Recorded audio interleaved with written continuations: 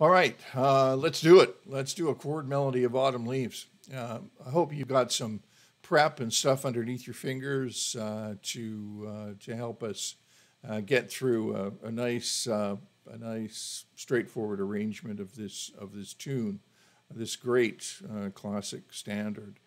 Okay, now we know what key we're in, right? We're in the key of G major.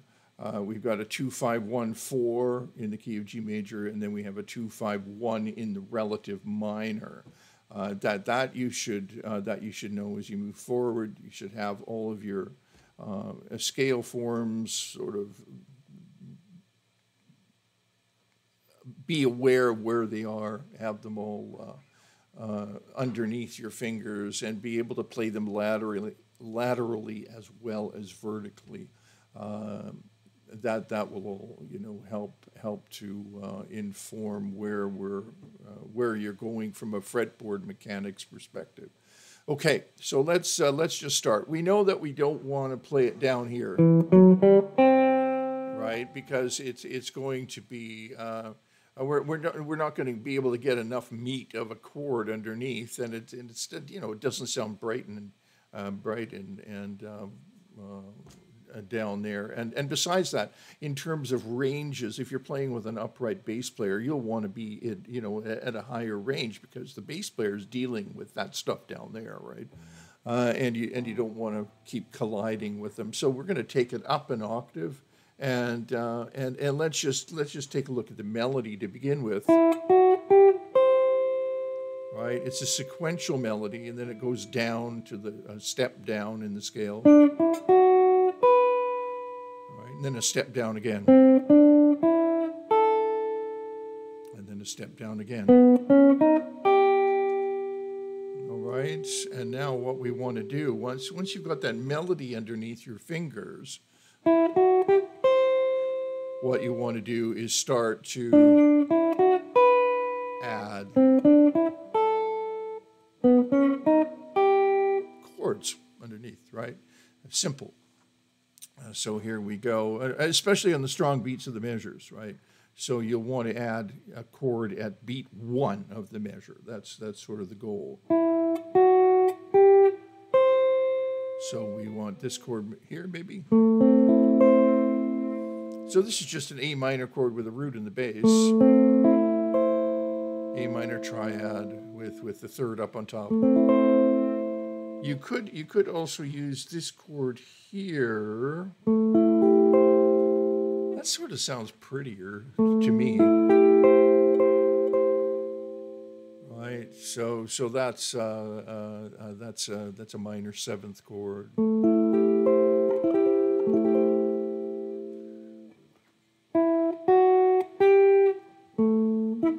Sorry. Right. Okay. Do that, and then, as you can see, the minor 7 goes to a D7. So if I'm playing this minor 7 here, and then I go to D7, and I have to keep that C note on top, I could do this D7 here, which is just like this barred, right? D7. Or I could substitute this D7 for a 7 flat 9 or a diminished chord. So that would give me. I like that, and it really makes a lot of sense with the movement too. Right. Okay. And then the next little bit of the melody, G major 7. There's the melody, and then we have to change to a C major 7, and we still have that melody up on top, right? So far we have this.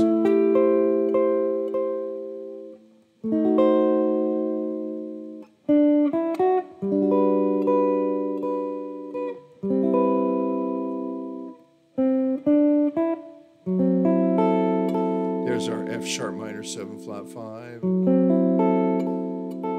then I think that what's going to make the most sense is just to do a B 7 flat 9 again. Right. And then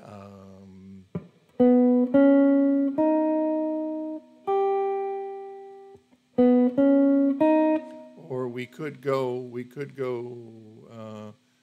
play it like this, or the minor like this,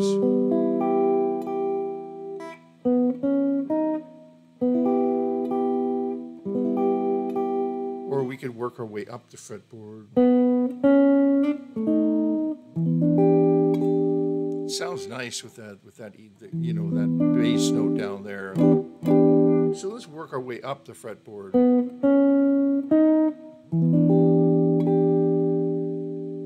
Okay, so so now, what I'm doing here is I'm trying to give you options. You know, I want, because I want to get you thinking on the fretboard. So it's not like this is what I do, so put your fingers here. It's like, well, here's a nice option, and you could try this option, or you could try that option, and what I'm thinking is this, and what, you know, and so on, right? But eventually what you want to be able to do is build your own individualized solo and chord melody. Anecdote time. I remember having a student years ago who came in to my studio and wanted to take lessons with me, and I said, well, can you play me something? And he played this. He said, sure, and he played me something, and it was like, I said to him after he played it for me, which he played flawlessly. He was a Japanese college student, you know, from Japan, and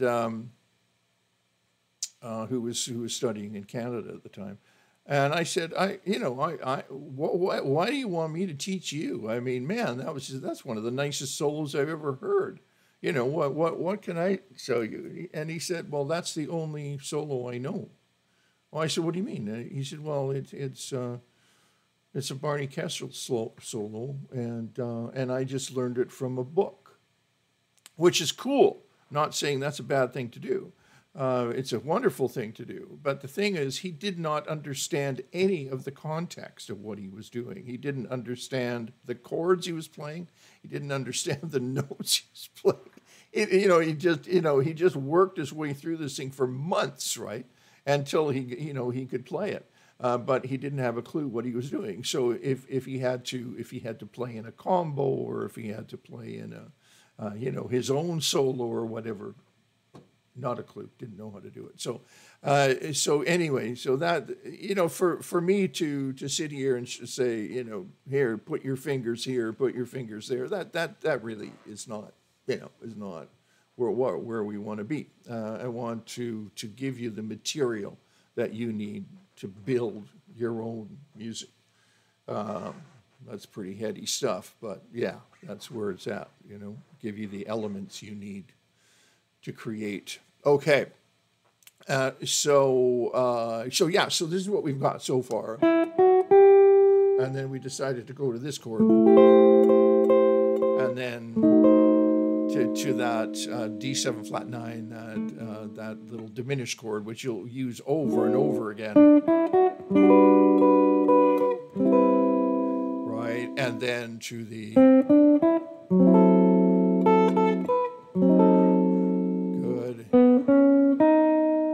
Oh, yeah, and then at that point, we decided rather than to do that and play there, we decided to work our way up.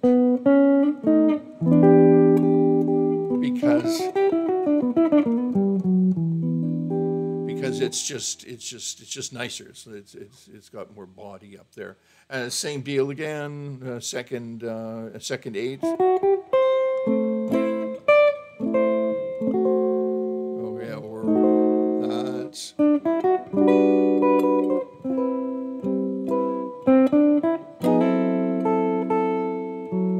And then we have a different second ending.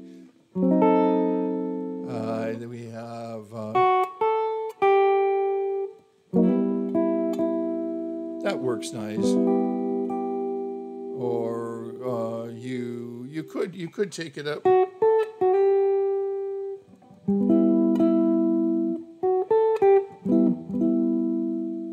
Yeah, let's keep it up there. And then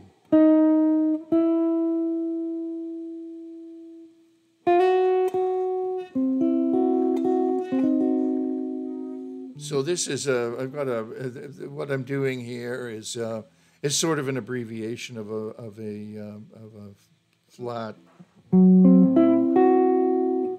F sharp minor 7 flat 5, so I can get that melody note. And there's the B7 with the flat 9 down here, right?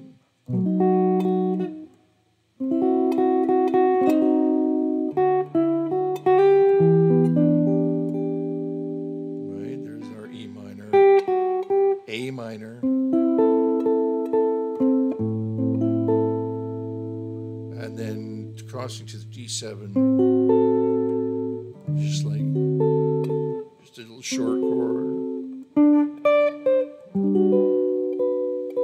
You know this one.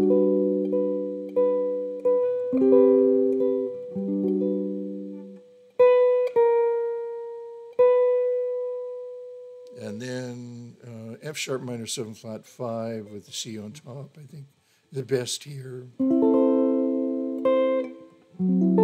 Everything should fall underneath your fingers. I'll do that again.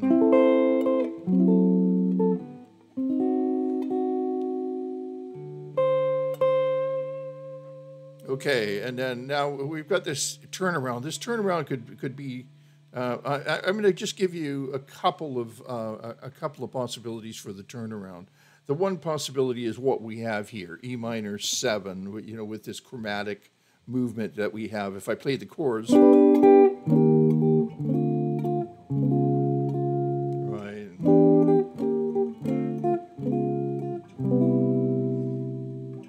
and if we put melody on top, which is just a B note, a pedaled B.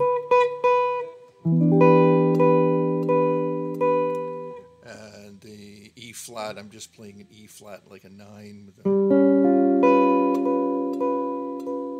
D minor 7 or D minor,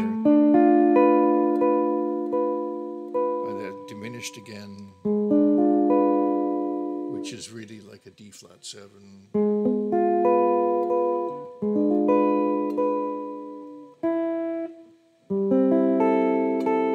Okay, so let's just look at that little turnaround.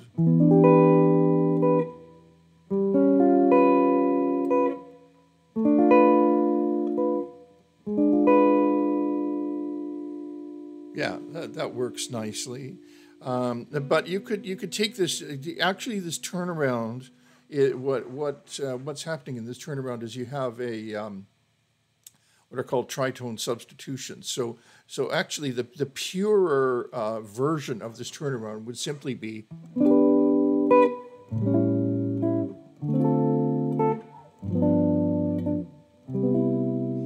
Right, would just be that bass movement, like the 2-5-2-5 twice, 5-2-5, resolving to the C major 7 chord. And so if you wanted to instead use that, you could go E minor 7 to the A7 with the. Do the A7, and then the D minor 7, and then the G7. Right. So you could do that as well. This the point I'm trying to make here is that there's a whack of different turnarounds that you could use here. You don't have to use that specific turnaround, because as you can see, the melody is static, So there's a whole ton of stuff that you can do, and I don't want to get too deeply into that right now. And you could keep it simple too if you wanted to. You could do something as simple as just grab the root.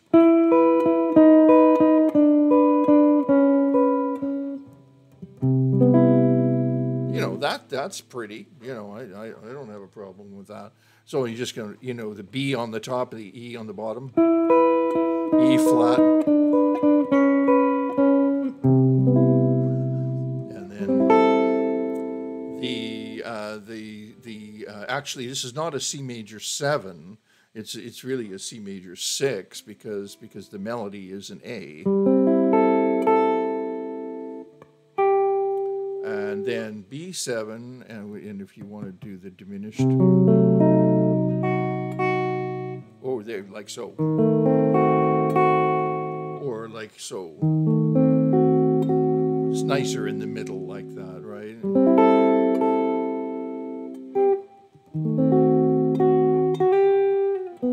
Diminished chords. Diminished chords are chameleons. They become 7th chords and 7 flat 9 chords and diminished chords, and all sorts of stuff can happen with diminished chords. So on a slight detour, diminished chord detour, play these diminished chords, especially, and they repeat themselves every 3 frets, right? And the same thing, 3 frets.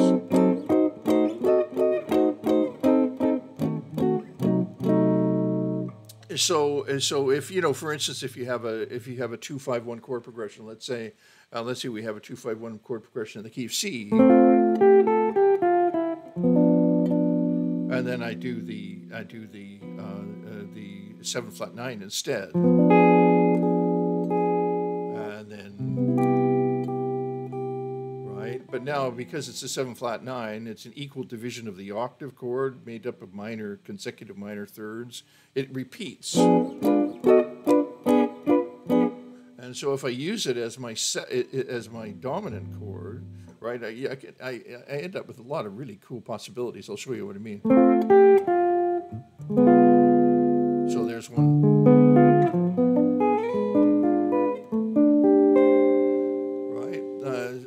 I can move those chords around.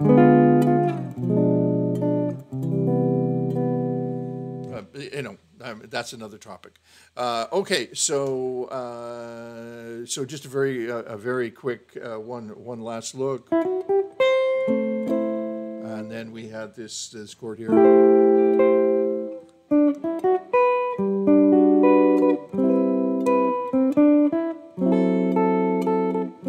We took it up that way, and then we repeat.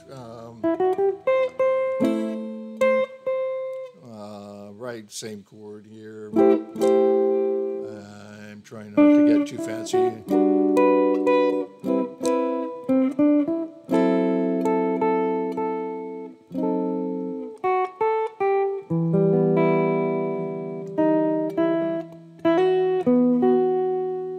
So this is, let's see.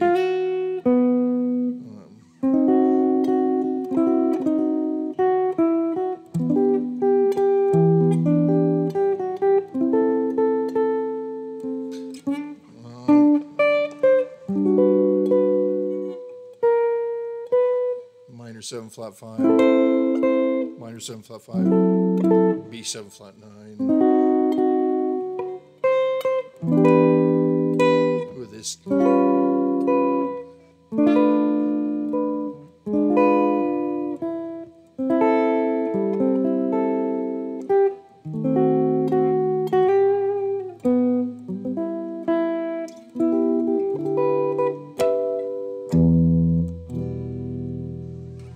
Okay, so that's sort of the idea, and once you get to to that point where you're feeling like, well, yeah, I like this, I'm going to try this, I'm going to try that, Then at one point you may want to start solidifying things a little bit, and make it into an arrangement that's your own, and then start to then you can start doing some fills. And remember that this is all in the key of G. I'm not going to go through in-depth fills right now, but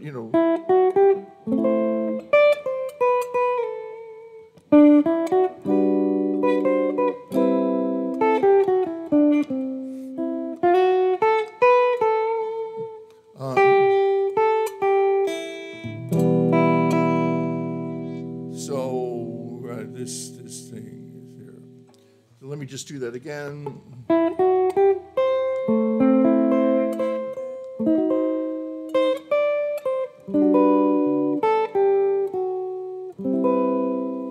You get the idea.